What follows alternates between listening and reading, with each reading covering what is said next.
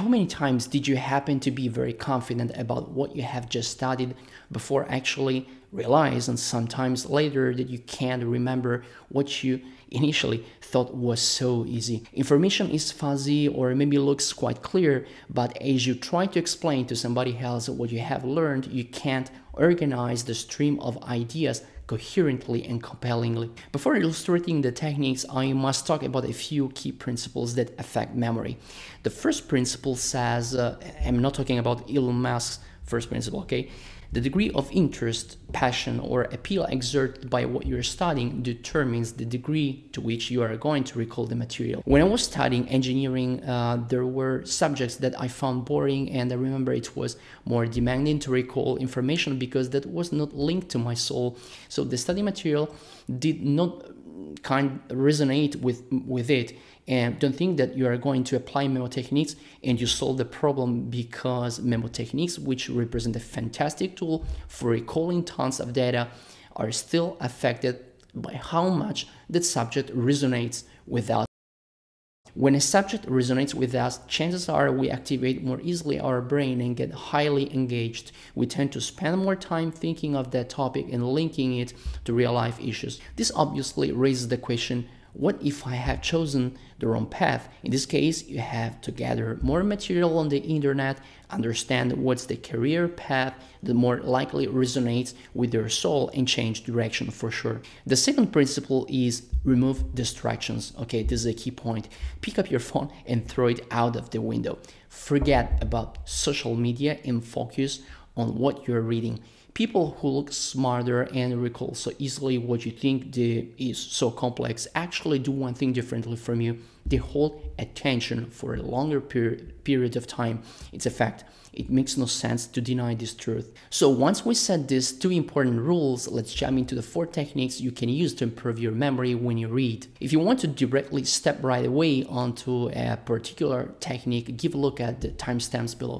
The first technique I use to facilitate recall when I read is to ask, in these pages, what are the prior concepts? That is, the concepts that I have to understand well if I want to understand the whole chapter. So then I jot down key ideas which represent not a summary, but a statement that encapsulates what I have read concisely. Do this in your notebook, although you can also do it in your book directly. A second technique is the Thomas Frank self-critique technique. This is very good if you need to store in your memory a presentation you are preparing for a workshop or a conference. It is amazingly effective to record yourself so that you can watch how you talk, your body language, and judge if your explanations are compelling. If not, what would you do better next time? I have talked about this technique in a video where I talk about the Feynman technique revisited. If you want to know how to apply Feynman's technique differently and more effectively than what 90% of videos do, give it a look. A third tactic that I have been using with a great success entails recalling what I have read while taking long walks. Science tells us that taking a walk is enormously effective for creativity because it shifts attention from a narrow point to a larger one. Conversely, bringing your visual focus to a specific location prepares our brain and places it into a state of readiness, which is very important for keeping high focus. So remember, take long productive walks and try to recall what you have read or studied in your mind. Moreover, walking gives you the opportunity to visit different places, sit on a bench and see what's going on around you. Changing location seems to promote the process of knowledge assimilation. A fourth important technique is the link method.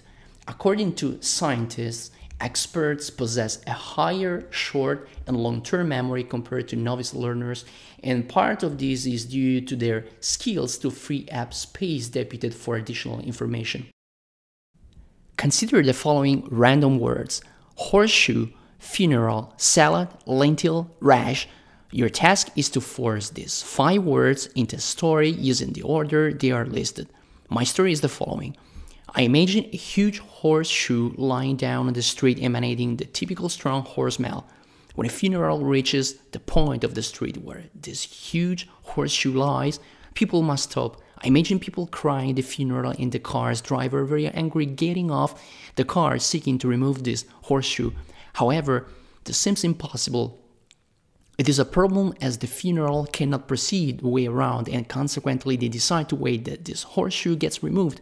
Waiting made people tired, and for this reason some decide to buy a salad and lentil. They mixed all up and ate the food when their skin developed a strong rash. This created chaos, anger, and frustration. This trivial story, which was built using the link method idea, represents a way of showing how it is possible to make few unrelated random words alive. At a deeper level, the story makes use of the following features. The images possess a big size. I imagine a huge horseshoe, not just a standard horseshoe. The images are associated with smelling. I imagine the strong smell of the horses. The images are emotion.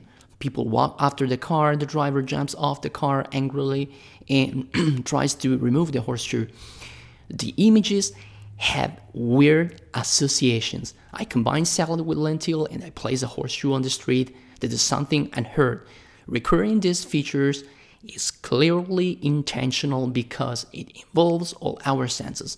Simultaneously, living the story from inside recruits many neurons, thereby making the words associated with our story more memorable. Another feature that I have not included but that does wonders is to deliberately explain why a given image is there. For example, I have omitted why horseshoe was on the street. So at the beginning of the story, I might have said something like, one day after waking up, I hear a strong noise coming from the street. So I quickly go to the window and I notice a huge minotaur, this creature, half man and half horse, desperate after having lost one of its horseshoes, which reminded on the street. On top of describing a situation using all the senses, employing moving images, explaining the logic behind the scene, I might have emphasized the emotional side too. For example, I might have described more in detail people's feelings during the funeral, and I might have tried to leave this funeral as if it was a dear friend. I might have imagined myself to be extremely angry after recognizing the impossibility to move forward due to the horseshoe, etc. Our ability to store a huge amount of information is strongly determined by the degree to which we live through our perspective, the story we make up. To summarize, if you want to make memorable a certain amount of items like real images, names, words, objects, etc., we need to force them into story while leveraging the following features. Key images we choose to remember the item must be dynamic. The interplay between key images must be weird, unusual.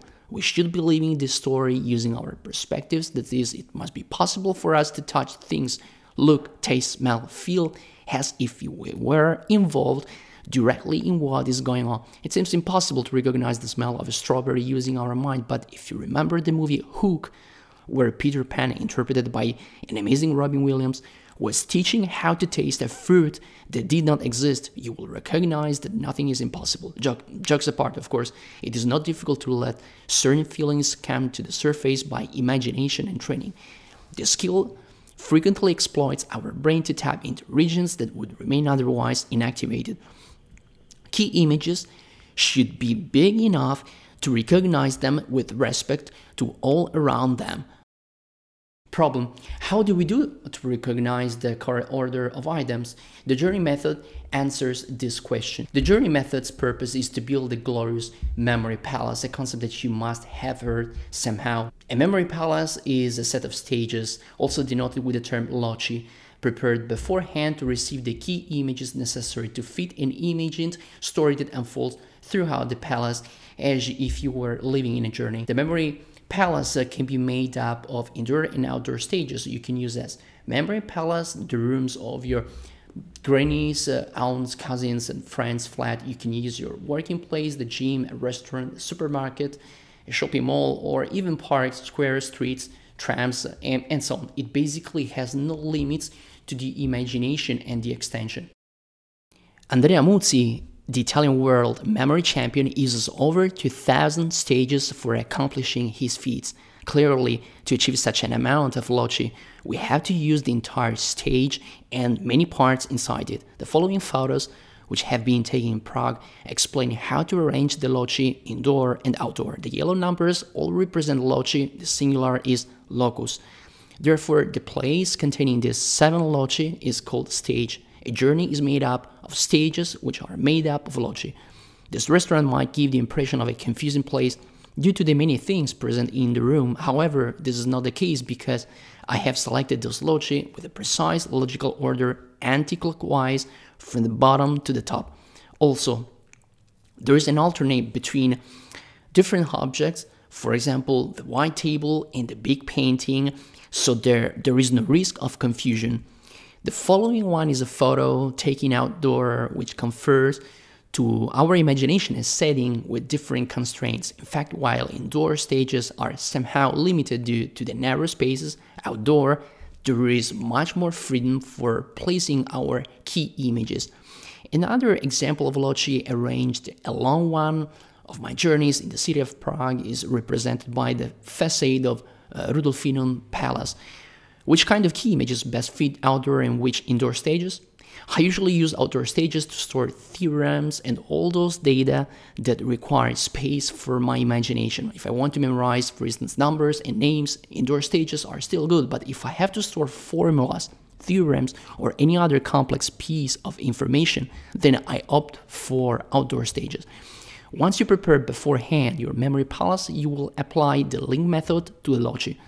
For example, if I have to store the following items like courage, chip binder, faith, and I use this last picture in front of Rudolfinum, then I would place Achilles, which symbolizes the courage, in locus 1 right by the foot of the goddess, and all of the other key images would be associated with a different locus. However, as world memory champion Andrea Muzii recommends, combining up to 3 key images per locus is good. In other words, to store the words courage, perch, and chip, I will merge the related key images in correspondence with locus 1.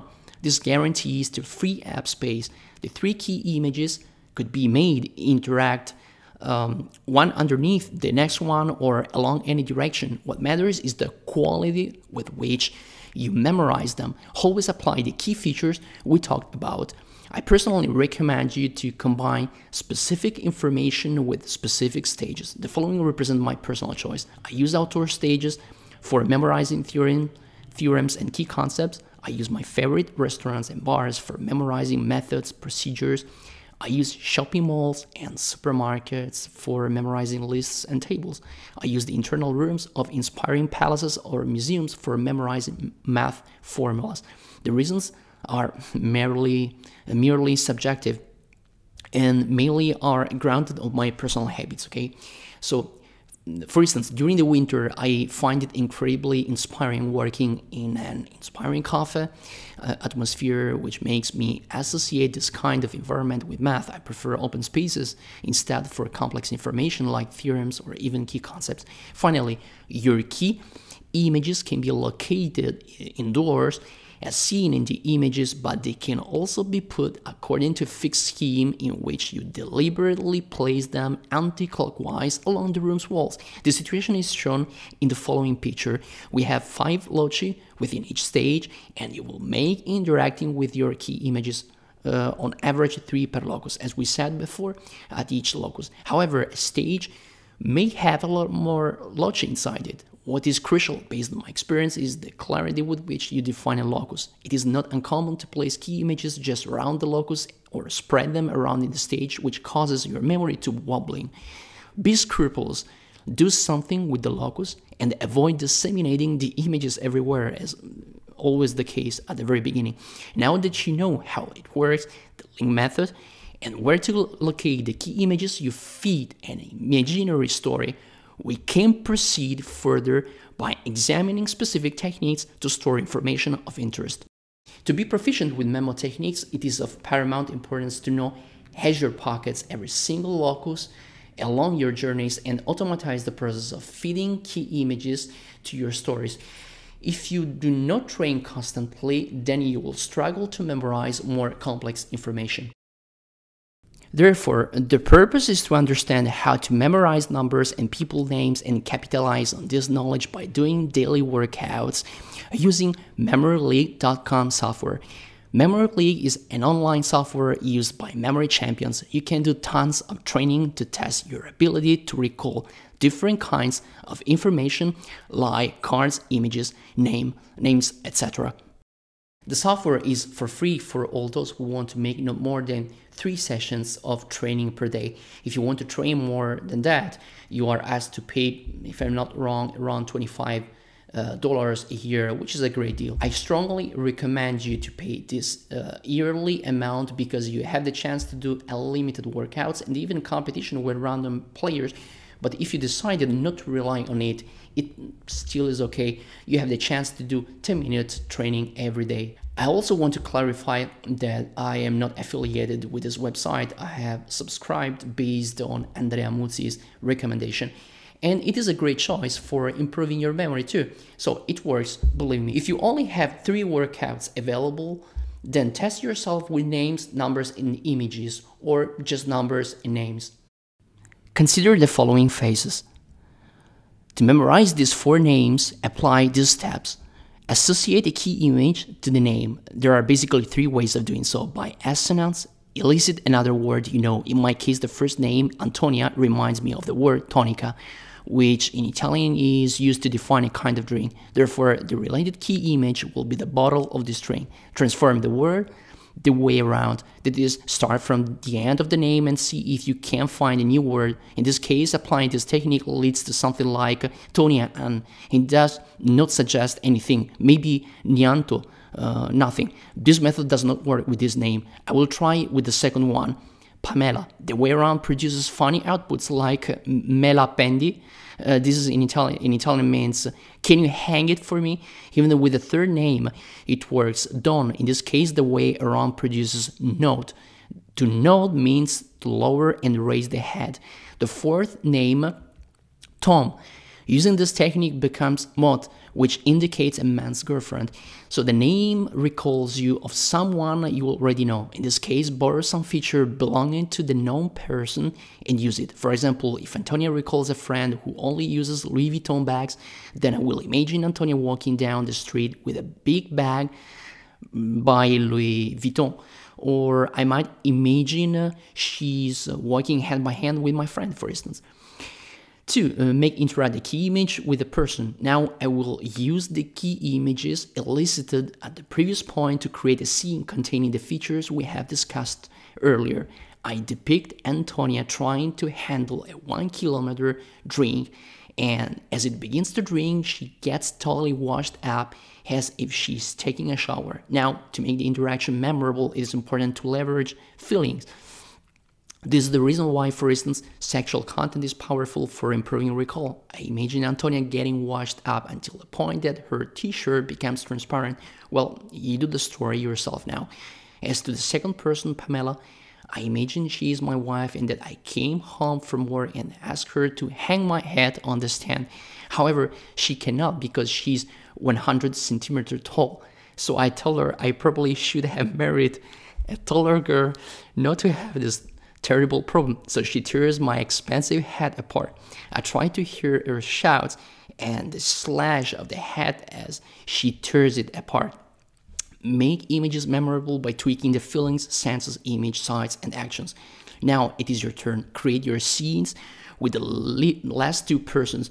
You might use my key images, but I strongly recommend you to produce yours because memorization requires a subjective involvement. 3. Associate the key image to a person's feature. This is the standard technique involving one to associate the key image to the feature of that person. For instance, you personally might perceive Antonia's black hair as a crow. You depict in your mind Antonia walking on the street and the black crow landing on her hair with a Schweppes bottle. There's a lot of space for creativity. 4. Quickly review the key images. Suppose you want to memorize 50 names in 5 minutes. A key technique that helps you store a huge amount of data involves quickly reviewing your mind a chosen amount of key images before continuing to memorize the rest of the names or any other item. For example, you might decide beforehand that you make this review quickly every 10 items. You quickly retrieve the first 10 items to ascertain they are still in your memory and then quickly to the other 10 and so on. The higher the amount of data, the higher the importance played by these reviews. It is a powerful approach that I always recommend you to use because it does wonders. I choose the journey for memorizing names, and I may interact with a person with the key image in the first locus of stage number 1.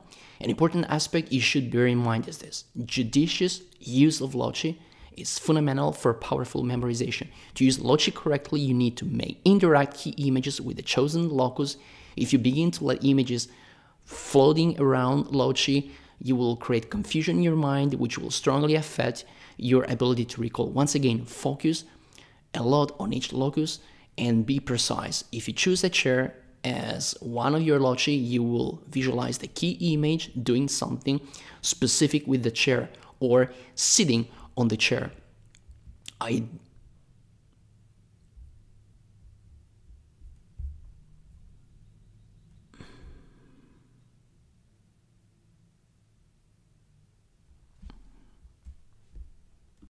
If you want to store a great deal of information quickly, I strongly recommend you to use Andrea Muzii's idea of placing not more than 3 key images per locus.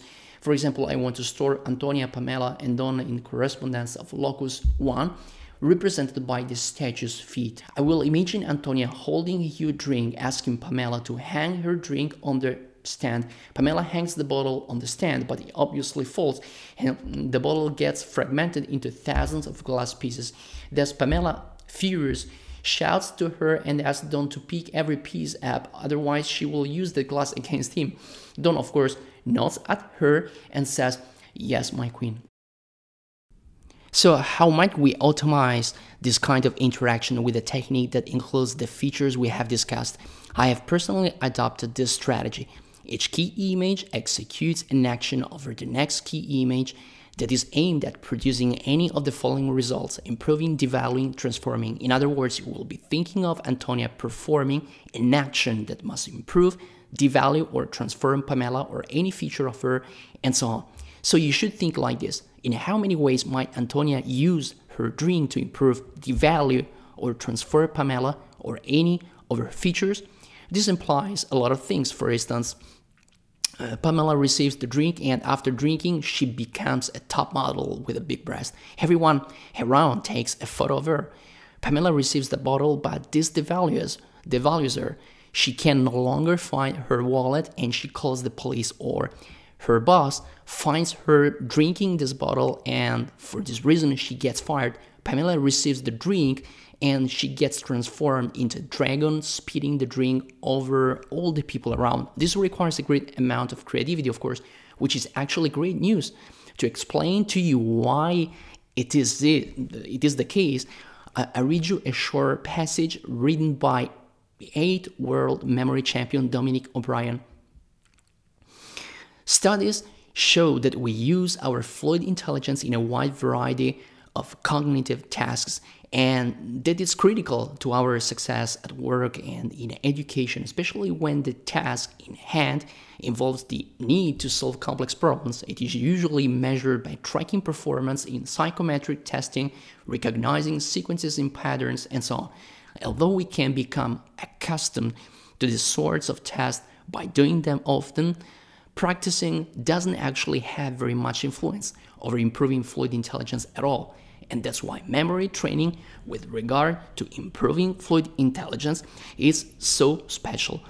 Training your short-term working memory and accessing your fluid intelligence uses some of the same area of the brain, so memory training can have a big impact on fluid intelligence. The more you train, the greater the gains in your ability to apply logic and reasoning, and the more acute your intuition. In other words, this effort is not meaningless, but it even helps you improve your fluid intelligence. We will memorize numbers using the shape system and the Dominic system. A system is a set of coded items, in this case numbers.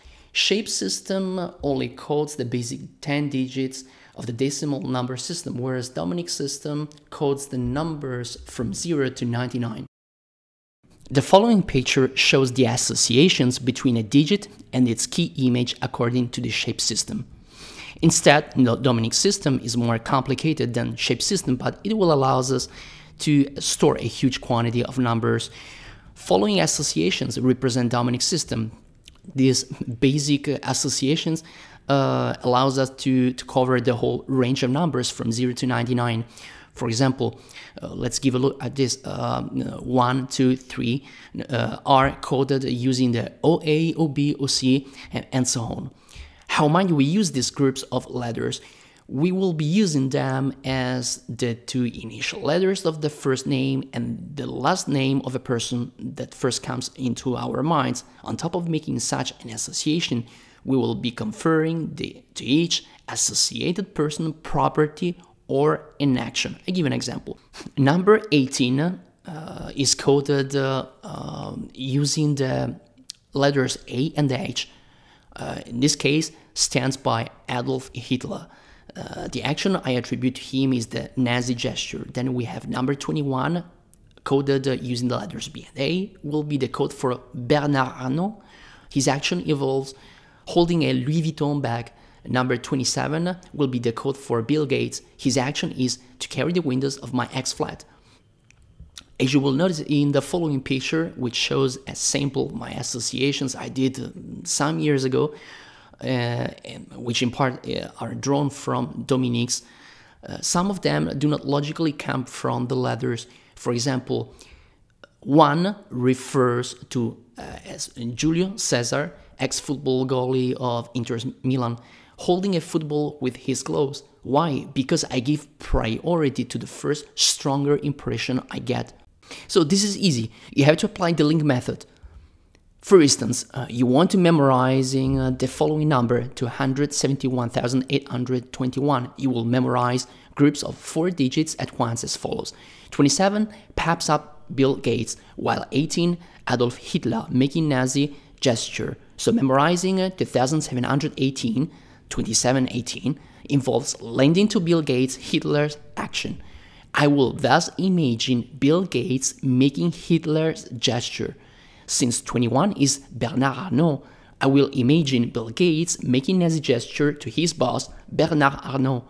If you need to store odd numbers, for example, 271, you will employ the single digits shape system. Now it is your turn. Allocate 30 minutes or 1 hour a day and build your own associations. It is not a half-hour task though. It takes time, but it is fundamental because if you will do a daily workout using memory leak online software, it will boost your speed and memory skills. So that's all for today. I'm sure you will find useful these ideas. If you have any questions, as always, on how to apply the techniques, just drop a line below. So, see you soon.